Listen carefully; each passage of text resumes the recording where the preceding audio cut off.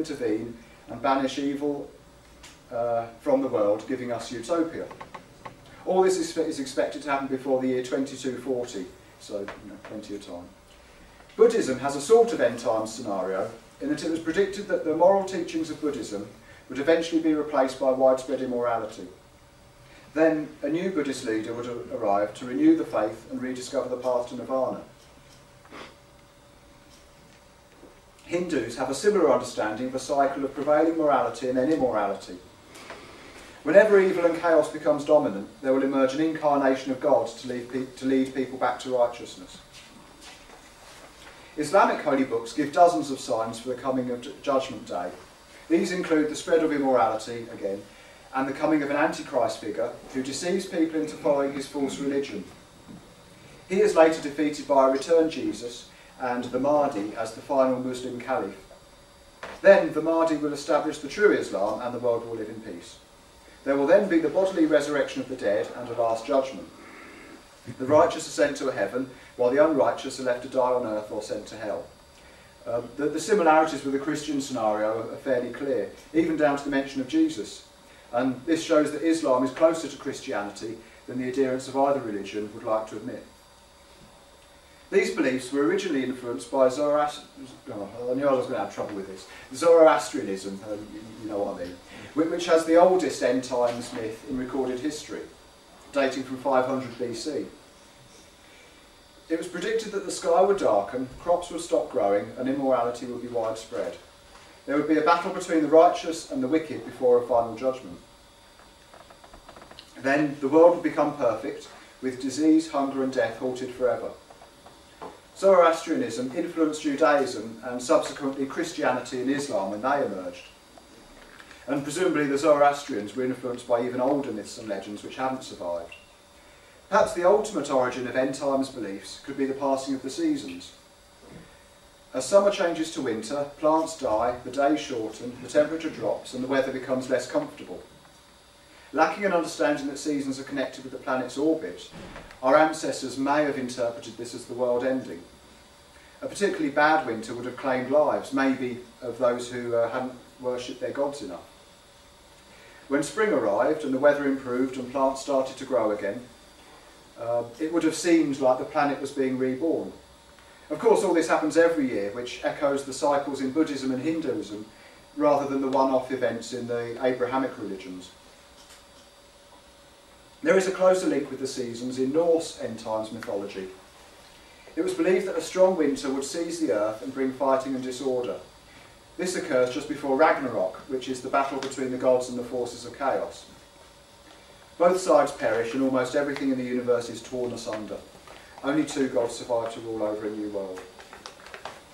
So we've seen that the influences that each religion has had on each other over the centuries, especially in their formative years, could explain why they share features, including similar end times beliefs. But why do they need to have this scenario? Partly it's to do with hope. Religion has offered hope in many ways. Hope of a loving creator who's always watching over us. Hope of rebirth into a utopian afterlife.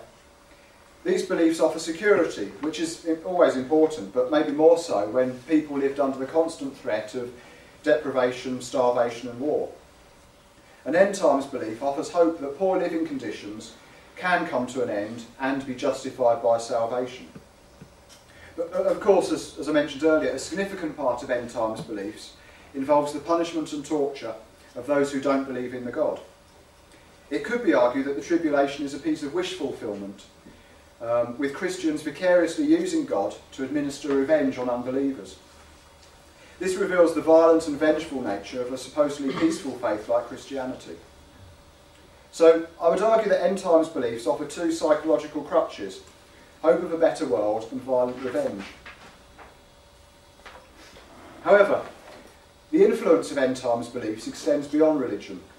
It could also be the origin of our liking for apocalyptic novels and films, from War of the Worlds to Independence Day.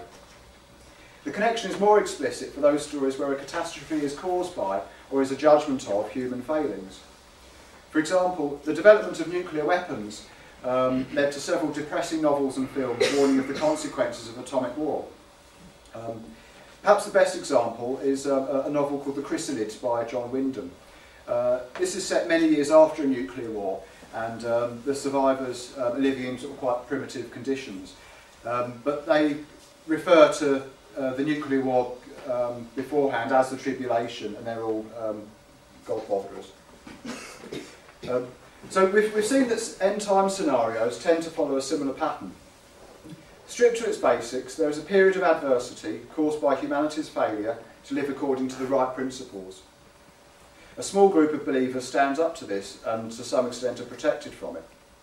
After an ultimate battle between good and evil, the survivors live in harmony in a utopia. So remember that this myth has persisted over thousands of years in many different forms. And I would argue that as this pattern of belief has been around for so long, it's become ingrained in the way that we think of the future. And I don't know if anyone's cottoned on to what I'm leading up to, but I'd say there are even some parallels between the end-time scenario and revolutionary socialism. The tribulation could correspond to a period of declining capitalism. Just as Christians believe that society has to become more immoral and godless, some socialists believe that we need to enter a period of social and economic crisis before a revolution is possible. During this time of uncertainty, everything will come to a head and society will change drastically. There will be an end of history. The parallels continue with the similarities between God's paradise after Armageddon and socialism. Both are utopias which seem difficult to describe in much detail.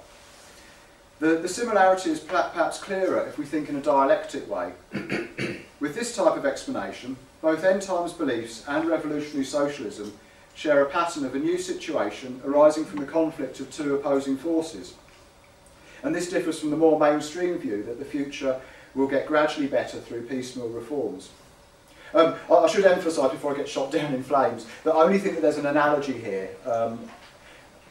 The content of each predicted scenario and the justifications for them are very different indeed. Firstly, there's the role of supernatural beings. No one expects Karl Marx to descend from the clouds and lead us into socialism. And I doubt that a revolution would involve locust, horse, scorpion monsters stalking the earth. But more seriously, religious end-time scenarios are all about accepting the word of an authority figure, while socialism is all about democracy, cooperation and thinking for yourself. And also, the end-time scenario involves violent revenge on unbelievers, and this would have no place in a democratic revolution, probably. But I think that the analogy is strong enough to suggest that there's something similar in the thought patterns of both socialists and the religious. And that's where I'll leave it on that point. I don't want the discussion afterwards to concentrate too much on this though, because our next session will consider comparisons and contrasts between socialism and religion. But I hope I've given you a taste of some of the wackier beliefs in the Bible, and also how end times beliefs have parallels not only with other religions but also with the way that we think of the future in general. Thank you.